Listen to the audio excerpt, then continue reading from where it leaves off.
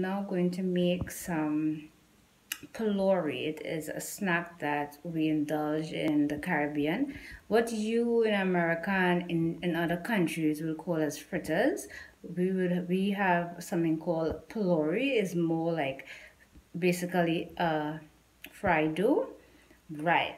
So this Pholourie, we're going to make this Pholourie with a few ingredients. We're going to use flour. We're going to use split peas powder. We're going to use baking powder, shadow benny, and I'm going to go outside and pick some saffron. I'm going to dig up some saffron. I'm not sure if I'm going to get big pieces. I think I'm going to get some small pieces because I recently digged up some, was to make some tea and stuff. So anyway, we will go outside and dig up some saffron. So right, so you're going to use some saffron and some salt. So normally you would use yeast in this, but I'm not using yeast. I'm using baking powder alone.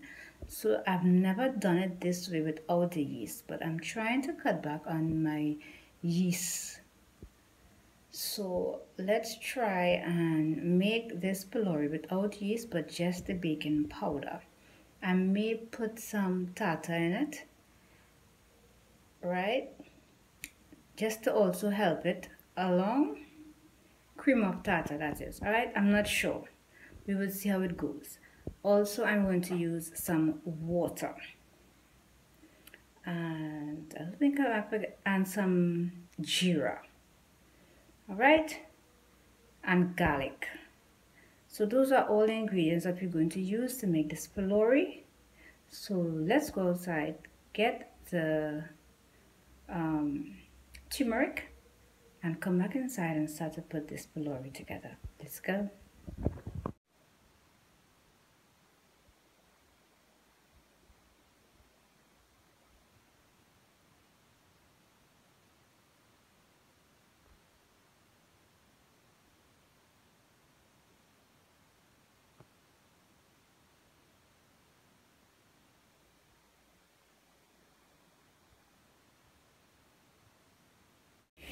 So let me just show you before we continue, just show you how dirty it is. Let's move into the light a little bit. See how dirty it is? So we're going to wash it. Right? We're going to wash this up. We're going to wash this out. And see that nice, beautiful color? Like this. So we get almost to this color. Oh, people didn't see it. Seeing it better? We still have some more washing to do. All of the measurements would be in the description. So we have flour, we have split peas powder, we have turmeric, we have salt, and we have baking powder, shadow benny / cilantro. This is the same day that I made this split peas, so I'm going to use that same oil. Listen to me. In this time we're living in, you want to use every drop of everything that you use, and you have no room to throw it. Oh my gosh, I used this oil to do this earlier when I can. Hello, this 2020, we have no room to not even waste oil. Not even the smallest drop of oil. Right. So we're going to reuse that oil that we used earlier on to make the split peas. And I did put some chili in that oil when I was frying it. So it would be a little brown because I did add some chili powder to it. But anyway, regardless, that's what I'm going to do. I'm going to reuse that oil. And my dough has been resting for 3 hours because, as I said, I did not use yeast. I am only using baking powder, so I'll let it rest for 3 hours. So now there is 2 methods. There is the spoon method and there is the hand method. I'm going to do the hand method, but the next clip I will show you what I mean when I say the spoon method or the hand method, so you would understand. If you're not from the Caribbean and never seen it before, that is what I mean. This is the clip I'm talking about. Let's go and let's start up with this pylori together. You want to set everything that's east. So I have the container for the pylori, I have the mixture, and I have water. That is to not allow anything sticking on my hand. To get a smooth layout of this, I just take it, my hand, put it in and grab it along the side of the bowl, pick up and squeeze.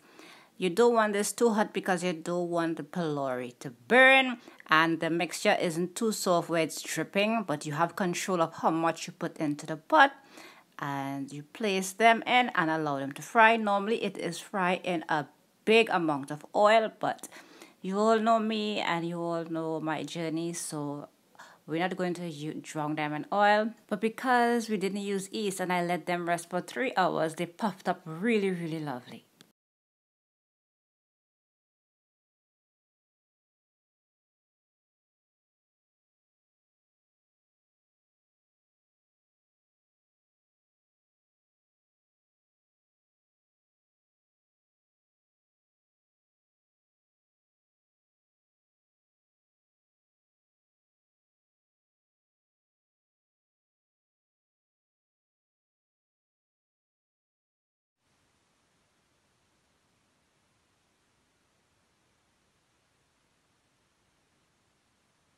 Well, I'm back again and we're at the ending of the video. We just finished frying our pylori. It's so soft and so flavorful.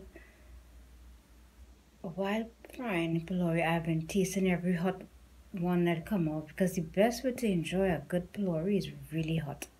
So I have been tasting almost every time I take out a batch of pylori. I taste.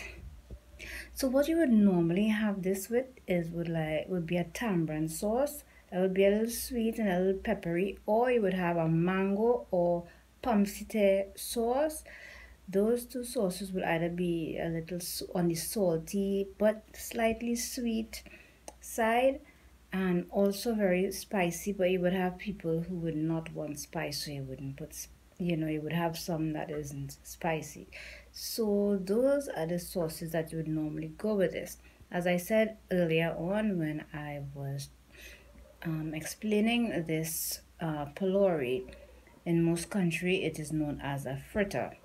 All right, so now let's taste this pylori for you all. I know how awesome it tastes, not because I did it, because it really is really, really flavorful. All right, let's stop going over a minute now. I'm just ramping. Let's taste this pylori.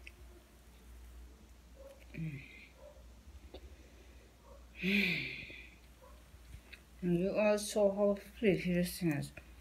Oh my goodness. It's like every time I bite one, I'm just blown away with the flavor. This is not something I would make regular. Years. When I say years, I haven't made this. I would normally go and purchase it. So you're tasting the fresh turmeric, you're tasting the shadow benny, you're tasting the amount of garlic, fully flavored, and very airy and light. Job well done. Thanks for watching another episode of Kenna's Corner.